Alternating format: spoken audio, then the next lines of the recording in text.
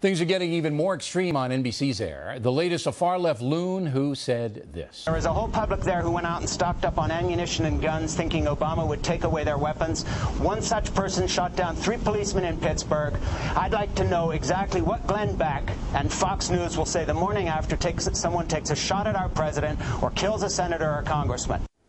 Now that's stunning because NBC News stoked hatred against President Bush for years, as everybody knows. They said most vile things about him and his administration. If President Bush had been harmed, would NBC cop to being responsible?